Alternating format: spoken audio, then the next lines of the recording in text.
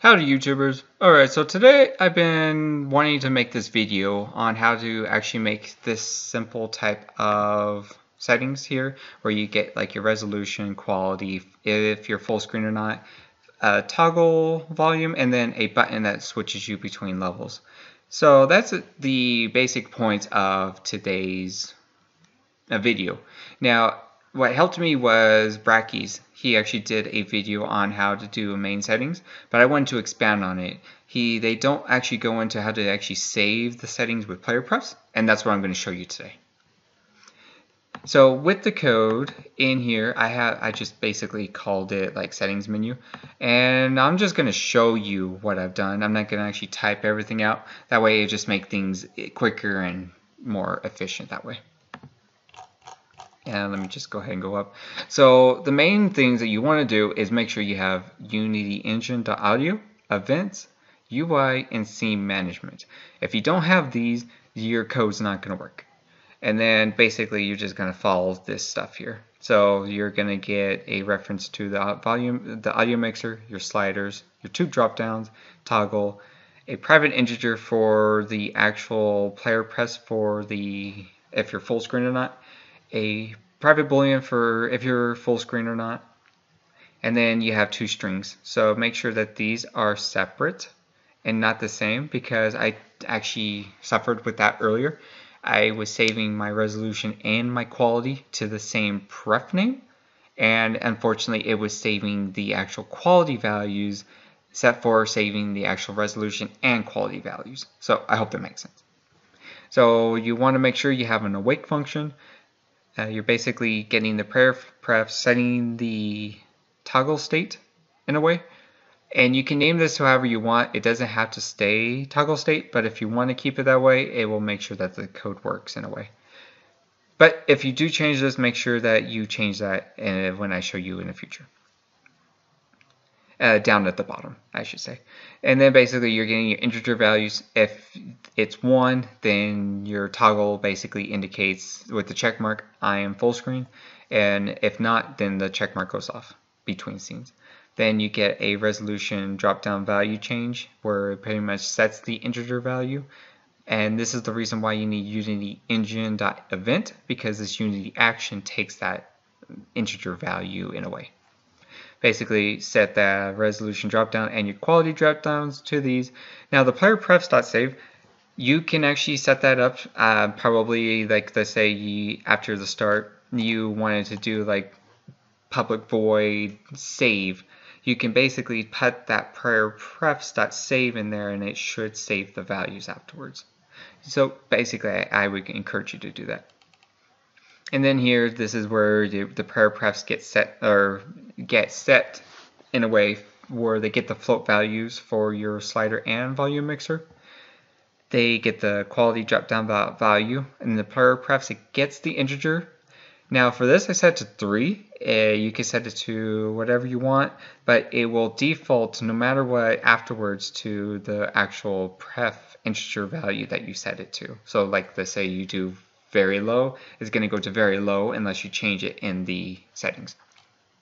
And then in here we're basically getting like the resolution screen values, basically getting a 4 int, and afterwards we basically tell the current resolution it will equal I after it gets the width, height, and it basically refreshes the screen resolution. And then in here, this is where it gets the value afterwards, and it saves the drop down value for the resolution here. So res name, current resolution index. And then this is where we basically set the integer value for the actual screen. So if it's 1920 by 1080, it's going to be 1920 by 1080. And here I just have a basic change scene. So scene manager will load the scene to basically level 1, and then it'll show you that these are working.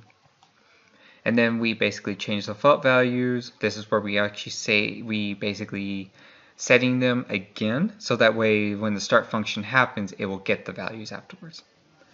We basically set the quality here for the quality settings, and then here we're telling this function that we are full screen or not full screen. And then for these, this is where we set the values. If it's, again, toggle state if it's 0, check mark off. If it's 1, check mark on. Perfect. Now in here, we basically need to now set this script onto our canvas, and we need to set up a couple things. So we need quality drop down to you. We need the toggle to you. Resolution for you. Slider for you. And then we need to make a mixer now. So in here, I'm just going to call it my mixer. Doesn't matter what you name this one. It does matter when we do the exposed parameters. Now for here, I actually like setting mine to 1. You can keep it at 0, but my preference is 1. With this selected, I'm now going to right click and do an expose volume to master script. And in the exposed parameters, I am now going to right click and rename this and call it volume. Now, what this is named and what this is named is really, really important. If they're not the same, it's not going to work, regardless of what you're doing. Excellent. Now, we're going to go back into the canvas, set up the volume mixer to you, and in here I have a empty game object with a simple sound that we're going to use. Now for this, I'm going to show you the link afterwards on where you can get these. I use freesound.org. It's an excellent website. Just make sure you give credit, of course. Now, just in case, a couple interesting things is we have this output. If you don't put the master mixer into that output, it's not going to work. So make sure you do that and you follow these steps carefully. Now in here, we need to also now set up the actual stuff. Here I have an actual mount, so I have because on mine, if I go to my project settings, I have very low to ultra, so that's basically what it's doing there. We need to add an event here. Take our canvas, take it into you, and go to my settings, and we're needing to set the quality. For the toggle, we need to take the canvas, set it to full screen, resolution, make sure, perfect. Set the resolution, and then slider.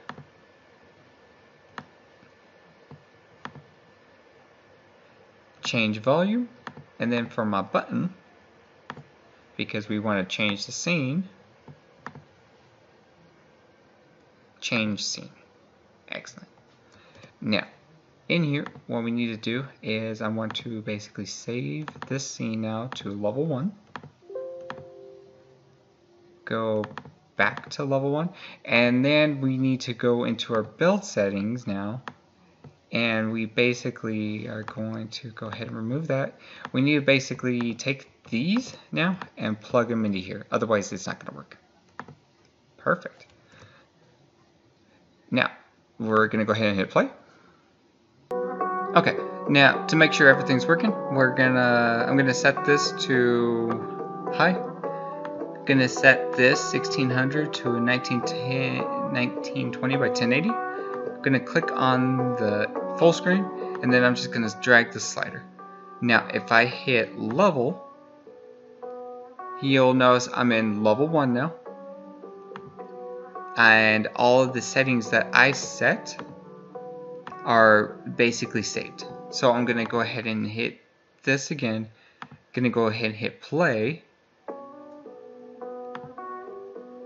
Gonna set this to like very low, and then set this one to like a 640. Uncheck this and then bring this up. You'll notice that I'm in level 1 again, and basically all of my settings are saved. Excellent. Now in here, into the player settings, one thing you can do is it will have a display resolution dialog. You can actually disable that, and in here for your supported, you can actually disable these two. I like disabling the 4:3 by 5.4 because all I care about these. Now, what I'm going to also do is let's go ahead and test this out. I'm going to go ahead and pause, and once this is build, I'll show you that these work in a build function. Okay, so we're in the build. I'm going to go ahead and make sure that full screen is off. Or yeah, let's make sure full screen is off. Going to set the quality to low, and then I'm going to change mine to 1920 by 1086 HZ. Slide this down, go to my next level, and then you'll notice saved. And then yeah, so that's basically it's working now. So I'm going to go ahead and pause this and get back into the expector.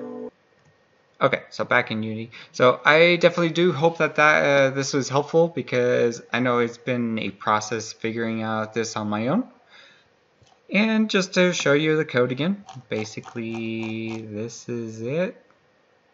And just going down.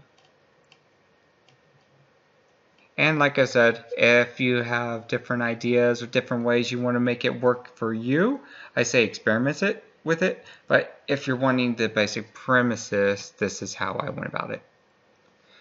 Perfect. Now, if you like what I do, please like and subscribe. Definitely it helps me out make videos like these and for stuff in the future. And then let me go ahead and show you the website I was talking about. Okay, so it's freesound.org.